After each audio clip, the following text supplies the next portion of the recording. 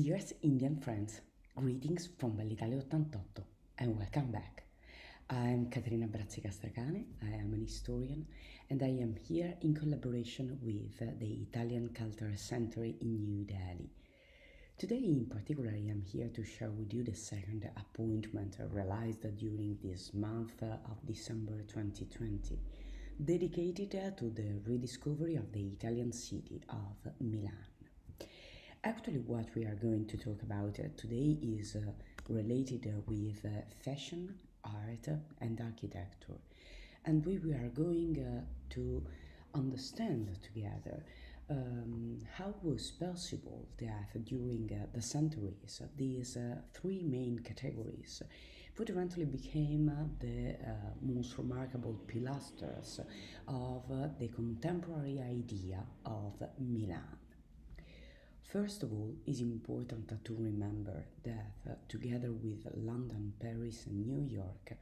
Milan is one of the four major fashion capital of the world. This not only means that Milan is one of the best places where enjoy shopping in the world, but also that the town is remarked by the presence of an entire district completely destinated to fashion and named after it. I am talking about the so named fashion quadrilateral, that area that you can see using this map is bordered as a real quadrilateral by four main streets and completely dominated by the presence of important and international shops and boutiques. Among these streets, the most important is Via Monte Napoleone, a street that was opened during the first part of the 19th century and named after the figures of the Emperor Napoleon III, the same man who was crowned as King of Italy inside the Cathedral of Milan, as we have already seen together during the first lecture of this month. In this case, Via Monte Napoleone was completely retransformed during the second part of the 20th century to be one of the most chic and expensive streets in the world. This area, the fashion quadrilateral area, and in particular these streets are the perfect theater to celebrate an important and traditional appointment of the contemporary life of Milan, the Milan Fashion Week. This huge manifestation so popular to be compared to the traditional celebration of a carnival in Venice. For us and for the aim of this conference is also important to notice that the establishment of the National Chamber for Italian Fashion and of this manifestation could be considered as an arriving point of a long tradition about fashion that was able to generate the idea that Milan is a synonym of elegance. This means that hidden in different parts of this town we can find several kind of examples that help us to understand the history of elegance in Milan, and also that during the centuries this city was transformed to be exactly the perfect icon of a cultured city. Among this kind of example, we can discover just 5 minutes walking far from Via Monte Napoleone, Villa Necchi Campiglio. an amazing example of private residence in downtown that is now a sort of icon of art deco. In particular, this residence that was realized for the will of this important family, the Necchi Campiglio I, was designed by the hand of Piero Portaluppi, an important architect of that period. And it was realized to be a sort of example of power and richness of this family that was part of the rich and elegant industrial middle class of Milan of that first part of the 20th centuries. In particular, the private residence was realized to be a sort of new interpretation of the original suburban residence of aristocracy and was thought to be a complex with the palace, the garden, the swimming pool, and the tennis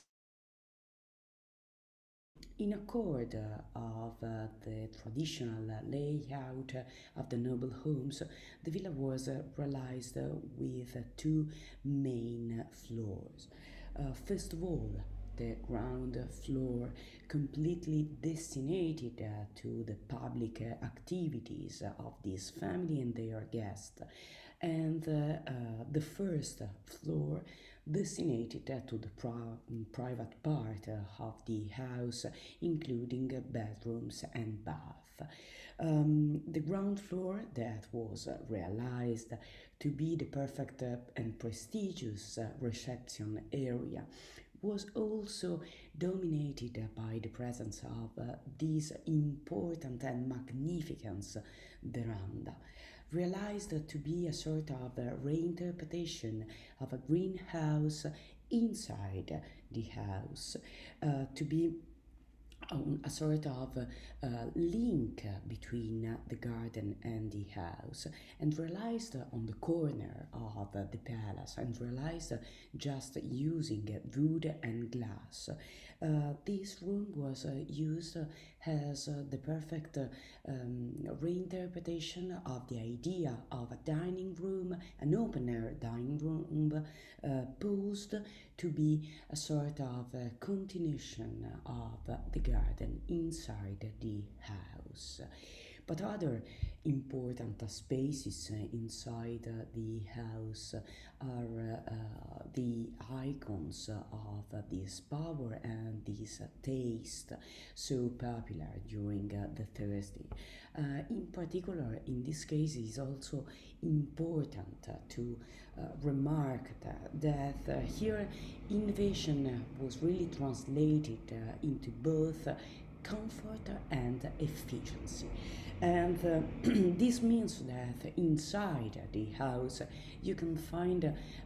different examples of modern features, including lifts, but also including sliding doors, as the example that you can see using this picture, that is a sort of real representation of something that should be useful but also should be beauty. This is the most important aim of the taste of that time. The same is possible to say about this important marble chimney that dominated the smoking room, to be the touchable proof of the power and the richness of this family that want to emulate the way of life of the aristocracy before them. Since 2001, the villa is property of FAI, the National Trust for Italy. And for us, it's also important to remember that FAI was founded in Milan in 1975, and since that here this institution works to restore and to take care not only of the cultural heritage in Milan, but of the cultural heritage in Italy. Maybe are you going to understand the cultural tradition of Milan is not something that is related with a contemporary innovation, but is a sort of arriving point. Because during the centuries, the international rulers of this city decided to transform it according to the taste of each time. In this case, among the international rulers, maybe the human who really gave an important and strong input to make Milan a modern and cultural court was the Empress Maria Teresa d'Austria, the same human who decided to open the Teatro alla Scala. In this case, she decided to uh, transform an old monastery that had become state property after the order of Jesuits were disbanded to house several of the leading cultural institutes, including the Accademia di Belle Arti or Biblioteca Braidense or the important Orto Botanico, the Botanical Garden. The palace was completely redesigned by the hand of Giuseppe Piermarini, the same architect who worked to renovate the important royal palace of Milan. And in this case, you can see that Piermolini relies a sort of icon of neoclassicism in the heart of Milan, a perfect place to house paintings and masterpieces. This is one of the reasons why inside this important building was housed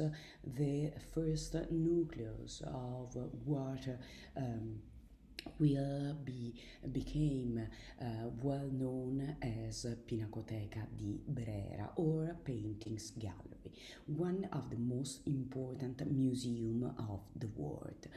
Originally, the Pinacoteca was realized just putting together different kind of collection. First of all, the masterpieces that were collected to help the students of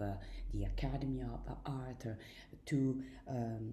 discover the idea of beauty generated during the past, and then with other kind of masterpieces related with, in particular, a religious theme. Now, Brera is a sort of paradise of art. For us, is the perfect place where we can study the transformation of the history of art during the centuries, starting with the masterpieces realized during the medieval age in accord with the Gothic style, and arriving to the suggestion of the contemporary art, and have in this way the opportunity to talk about the history of art that in a sort of reinterpretation, a history of humanities. In particular, among this important collection I choose for you a small selection of masterpieces that help us to understand the importance of this museum, because it's a real paradise of paintings, because you have to imagine that among the name of artists you can find inside the collection of rare names as Caravaggio, Mantegna, Zandomenici, Hayez, Boccioni, Bellini, Gentile da Fabriano, and so on. A sort of real paradise and Olympus of the art and artist that help us to try to understand which is the exact value of an important collection of art. The starting point of this selection is related with this masterpiece by Andrea Mantegna, Lamentazione su Cristo Morto, or Lamentation over the Dead Christ. Is an important masterpiece realized during the last part of the 15th century, probably realized just for the private devotion of the artist and for its private chapel. It is a sort of important representation of a traditional scheme with other and new viewpoint of the observer on the body of Christ, because it's important to notice that in this case we are part of this important representation, part of the characters of the scene. We can really observe the humanity of this body from different point of view, so important not only to celebrate the faith and the religious aspect of this masterpiece, but also to know and to feel the importance of the relationship between the life and death, and really to observe Christ as a human, not only as a God. Another interpretation of a traditional theme related with the same idea was realized by Giovanni Bellini, an important artist who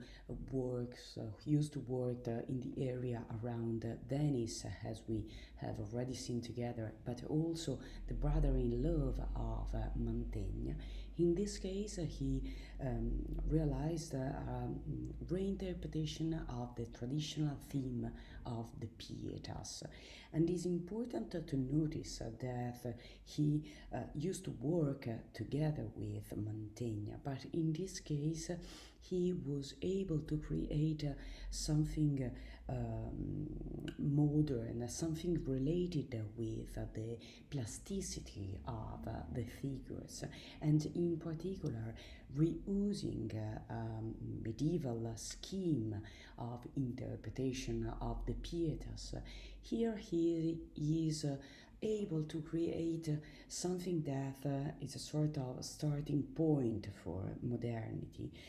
that you can see exactly just seeing the relationship between the Mother, the Holy Virgin Mary, and the body of Christ.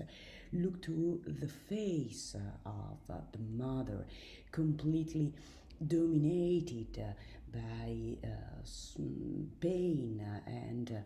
other kind of feelings, and also she is so near to the body of her son, to could help him to be alive just for the few parts of its life. Another important masterpiece of this museum is this work by Caravaggio, work that for a long time was believed a copy, but after different kind of taste was proved that is an original one. It's a sort of a second version of another one realized during the first part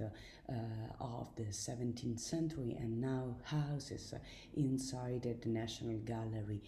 in London. But this second version is a sort of testament of Caravaggio because it's sort of a reinterpretation of this theme, the supper house, and all the details that are so characteristics of the work of Caravaggio, including the use of light and the details of the faces of the characters, are here a sort of perfect photograph representation of one specific moment, and you can look to Christ and to the hand of Christ that is represented in the moment after the last part of the dinner, and is quite interested also to notice that all the ends and the details on the table are part of this representation that is a sort of theatrical representation of a moment. In one way, Caravaggio is a master who is able to transform paintings in something else, something that centuries later will be called cinema. But the Pinacoteca di Brera houses also this masterpiece that, as you can read, one of the emblematic images of this museum and also the most widely reproduced Italian painting of 19th century. It's important to notice that this is not just a romantic theme, but it's a sort of important poster related with the idea of the love for the motherland, and realized that during the last part of that dramatic period that is related with the idea of Italy as an entire and unique state. And in this case, this metaphorical theme was realized using the neo-medieval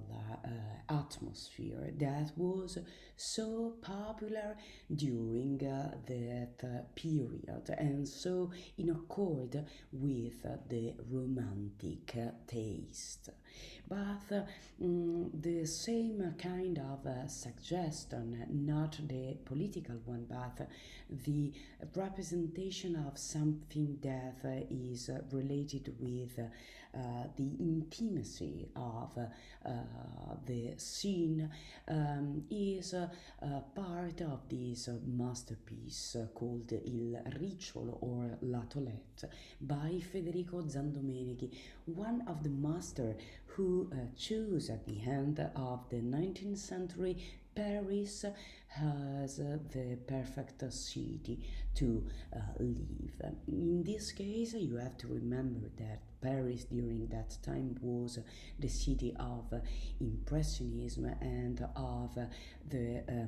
revolution about art in general. And Sandomenici there found the iconographical suggestion of Renoir or Degas, and he was able to generate this kind of poetry related with the small things of everyday life, something that is able to create feelings of simplicity and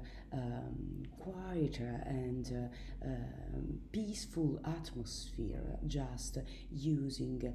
short kind of techniques to realize it. In particular, in this case, look to the different colors that he used to create this imagine, because you can see that he is a sort of interpreter of these peculiar techniques called divisionism. The same the same technique was used by Umberto Boccioni to create this important Milanese masterpiece, a reinterpretation of a crowded situation inside the gallery, and one important step for the development of the contemporary art. It's important also to notice that in this case Boccioni had arrived to Milan after several journeys in Europe, and he found in Milan a peculiar atmosphere during that first part of the 20th century, full of different foolish aspects, including the technological spirit that will be the base for the futurism movement. And in this case, Boccioni realized a masterpiece related with the futurism, with the aim to create something that could really talk about dynamism and real effect of light. You can see that here all the characters are just realized using different kind of colors, and the idea is a sort of huge movement of people inside a public space. The last masterpiece that I choose for you is related with the important figures of Pelizza da Volpedo. The masterpiece in this case is called Fiumana, and is an unfinished masterpiece. That basically will be the sort of preparatory work to create the well-known masterpiece Quarto Stato, that is the masterpiece really well-known all around the world by Pelizza da Volpedo. The theme is the same, the mass of striking laborers, and it's a sort of a representation of the history, because you are seeing in this case that part of the society so important for the industrialization of Europe or of the world during that time, but also of Milan, that was one of the most important industrial city of Italy, and is a sort of representation of the inexorability of the history, because in front of us there is this mass that he's just arriving to the power, and there is no possibility to stop this aspect. And also the second element is related with the idea, the political idea, to create a sort of other kind of world with the poor people together with the rich one could stay together on the same estate with the same possibility to be represented inside the government of the estate. But Milan is also a city that was also be transformed during the last part of our history. And I choose for you this example of urban development, that is the last one open in Milan to in relation with the huge organization of Expo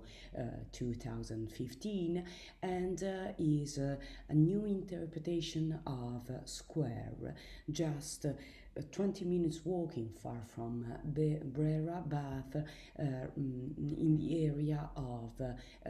the Garibaldi stop. In particular, this square was created to be an innovative and futuristic square, and this is the result of an important urban redevelopment project around the Garibaldi station, that was once a sort of suburban area, not so good to live. In particular, Piazza Gaiolenti was created to be the meeting point between the historic center of Milan and the financial district, and it was realized and named after this important architect Guy Aulenti, and realized with a circular shape, and stands 6 meters above road level. The square was also realized in accord with ecological principles. This means that, as you can see using this picture, around the square were realized 2 orders of roofing built in iron, wood and glass, and completely covered with photovoltaic panels that provide energy to all the nearby towers. Towers that were realized by an important international architect, an Argentinian architect who used to live in USA, Cesar Pelli, an architect died last year, who also realized this important skyscraper, the tallest skyscraper of Italy, the Unicredit Tower, an important palace that closed the last part of Piazza Gai Aulenti, realized to be the headquarters of Unicredit banking group, and realized also to be a sort of reinterpretation of the traditional monument of Milan, the cathedral, because it was realized with this important stainless steel spire on the top, that is a sort of reinterpretation in contemporary key of the Gothic suggestion. This square, together with Corso Como and Porta Nuova Garibaldi, really is the hearth of the largest urban redevelopment operation ever completed in Milan. And there is another important building that I want to share with you, is called the Vertical Forest, and is a sort of a reinterpretation of the possibility of nature to come back to the city, and to be a sort of alive system in the center of Milan in particular, but in the center in generally of other in different cities all around the world. It was realized by the study of Stefano Boeri, and is a sort of archetypical building realized to be the prototype for a new format of architectural biodiversity. In particular, these two important residential tower were realized to be the perfect reinterpretation of a house not only for humans but also for trees, plants, birds, and other kind of animals and insects that you can find inside nature. But it's a sort of real ecosystem that could live in the center of Milan, producing oxygen. In this case, it's a sort of important and peculiar reinterpretation of a forest related with a different part of the building, just realized to be a sort of new kind of resident that let us imagine another possible way to live inside our cities. But the area of Piazza Gaulenti Square is just the last one of also in this case a long period of tradition of transformation of industrial areas into something new, something modern, something that could help us to imagine another kind of art and future. One example of these ideas is related with the Pirelli hangar Bicocca, an important place, today one of the largest exhibition space in Europe, originally just an important industrial space that was completely transformed into another district of Milan, but also into another interpretation of museum, a sort of industrial interpretation of museum, a place where the huge spaces originally used to produce different kind of materials or elements were in this case reused to house important masterpieces realized to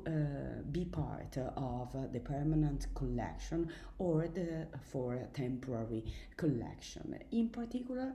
the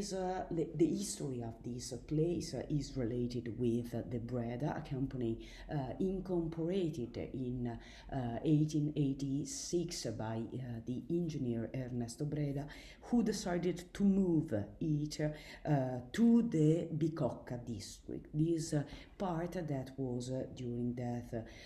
century outside Milan, as you can see, using this original picture of that time. After Breda, other important brands decided to do the same, including Pirelli, Folk, and Marelli. And quickly, this area became the important industrial district of Milan. So important that, in particular, the Breda, during the first part of the 20th century, produced different kind of products, including railway carriages, electric and steam locomotive, boilers, but also airplanes, as the same that you can see with this picture that were used during the First World War. At the end of the 20th century, the Breda was taken over by the Ansaldo Group, and the historic industrial areas gradually began to be decommissioned. This moment was the starting point of a new kind of adventure related with the idea to transform the area of Bicocca into a Bicocca project, a sort of a new district inside Milan, full of all that different kind of buildings realized to transform a sort of that area in a renovated area of the city with university buildings, cultural centers, administration centers, and also private house. In particular, one important part of this project is related with the open of this important foundation, the Pirelli Angular Bicocca, and for the opening of this museum was realized by the important German artist Anselm Kiefer this amazing masterpiece called The Seven Heavenly Palace. The masterpiece was realized between 2004 to 2015 and was inspired by an important and traditional Hebrew book called the Book of Palaces or Sanctuaries, wrote around the 5th century AD. In particular, this important masterpiece was realized to be the tangible representation of the path of spiritual initiation. The idea is to realize a sort of important representation of the path that anyone should do to arrive to meet God or spirituality in general. And he realized 7 different kind of tower related with 7 different feelings and with 7 different works that the human and humanity in general should make to arrive to the divine. One of the symbol that he decided to use is related with melancholy, and he used different kind of material to create this kind of towers, including lead that traditionally is considered the material related with melancholy. The meanings of this important work is actually related with 3 different aspects. First of all, to give us a new interpretation of ancient Hebrew religion. Then is a sort of a representation of the ruins of Western civilization after the Second World War. You have to remember that Kiefer is a German artist. He was born in Germany in 1945, the same year when the Second World War ended. So this means that he was really near to all the decadence that is possible to imagine during that time. The third meaning of this masterpiece is related with us and with a sort of possible interpretation of a post-apocalyptic future. Death is something about we have to reflect, and also something that maybe we can transform in a sort of other scenery in front of us, just starting to think about the present. Another suggestion in this direction is represented by this work realized by an Italian artist, Fausto Melotti, originally destinated to be in Florence and now in the Pirelli Hangar Bicocca. This work is called La Sequenza and is a sort of reinterpretation from the viewpoint of these artists of three important elements related with, in general, with culture. First of all, the suggestion from the ancient Greek architecture, in particular of the temple that you can find in Athens or in Sicily. The masterpiece of Piero della Francesca, the paintings in particular of Piero della Francesca, and the music of Bach, that is an important interpreter of the perfection of symmetry and geometry in relation with music. And in particular, the aim of this artist was to realize a sort of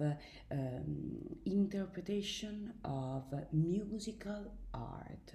something that is a sort of real